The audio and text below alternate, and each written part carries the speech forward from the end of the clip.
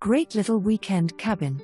This 960 square foot cabin is situated up on a hill with a long driveway, an RV carport, and a 19 by 12 workshop or storage shed. Is seconds away from Richland Chambers Lake and is located in the Kingswood subdivision that has a private boat ramp for property owners' use.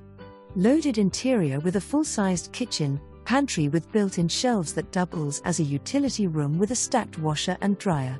Pellet burning iron stove for heating up the house during the cold winter evenings, and 2 wall-mounted air conditioner units for the hot summers. Huge walk-in closet off the full-sized bathroom with medicine cabinet and shower. Tin ceilings and stained concrete floors throughout the house to add an industrial feel. Fenced vegetable garden, fishing cleaning station and 3 carport spaces. The cabin is furnished with mounted TVs, beds, pots and pans.